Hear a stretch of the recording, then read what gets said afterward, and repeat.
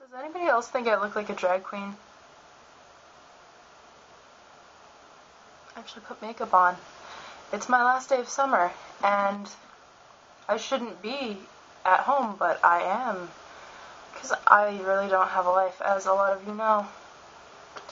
So, yeah, I got bored, and I put on makeup, and then after that I got bored again, so I figured I'd make a really pointless video that probably nobody's gonna watch, and if you've gotten to this point, you can, like, you know, click off, let's see,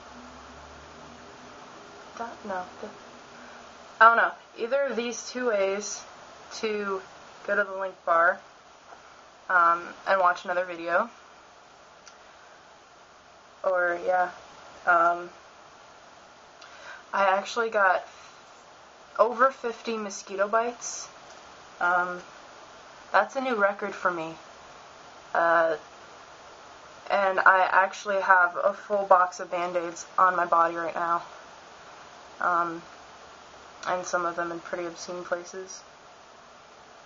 Oh yeah. So yeah, I don't know. I don't even know what this video is about. Pretty much me rambling, because I can do that. That's what she said. Anyway, my mohawk's growing out. It's like, I don't know if you can see it, but yeah, at the beginning of the summer it was just this really, really short, okay, that's gonna sound wrong. It was, I can't get around it. It was really small, and I looked like a dude, and people who didn't know me, they were like at the grocery store, like, I would give them money, and the old lady at the cash register would just be like, "Oh, thanks, Sonny, have a good day, young fellow," and I was just like, "Yeah, thanks, you too." Just walked away. Wasn't worth it at all to call it out, 'cause yeah. So, yeah, school starts tomorrow, which kind of sucks, because, I mean, the people at my school are, like, I mean, some of them are cool, but we have a lot of, like, wannabe gangster guys that walk in the halls with their pants down to their ankles, hanging onto the crotch of their pants and walking, like, 0.5 miles an hour. And I have some anger issues, so, and they, like, take up the whole hallway, so you can't walk past them, and then teachers complain when you're late to class. And it's just like, it's not my fault that you have wannabe gangsters walking down the hall 2 miles an hour, trying to act like they're cool.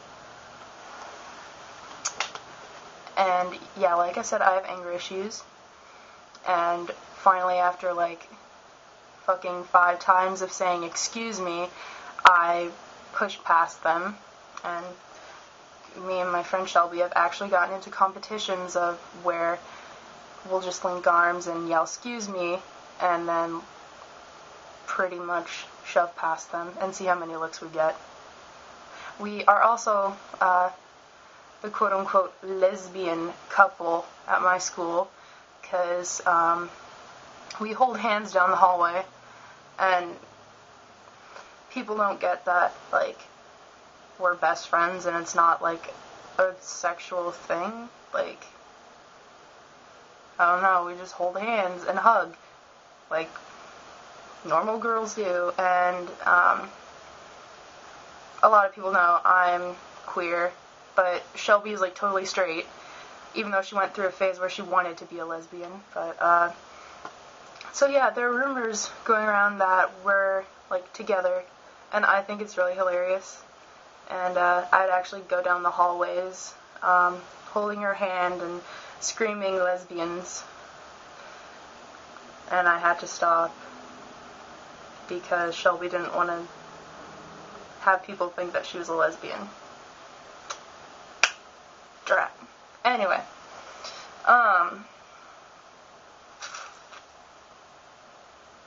don't know. I'm not having any more nightmares, which is good, because, before my,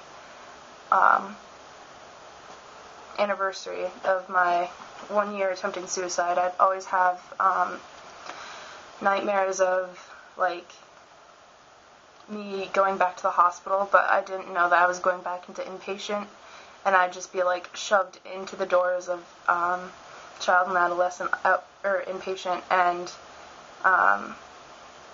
people saying, like, this is good for you, and just, like, shoving me in, or all of a sudden I'm walking down the hallway, and, like, there was one time where, my therapist, like, walked out of the hallway, and she was like, I'm sorry you had to come back here, Megan, and I was like, no, I'm just visiting, aren't I?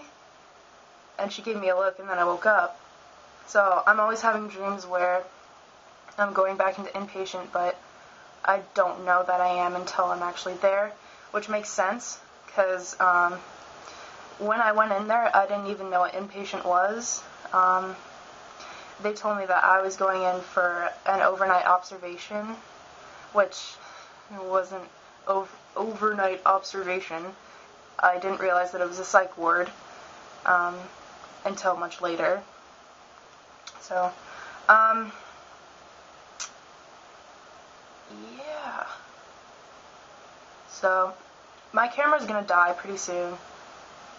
Like, the red light is flashing at me, so I should probably go before it dies, because I don't really want it to die. So,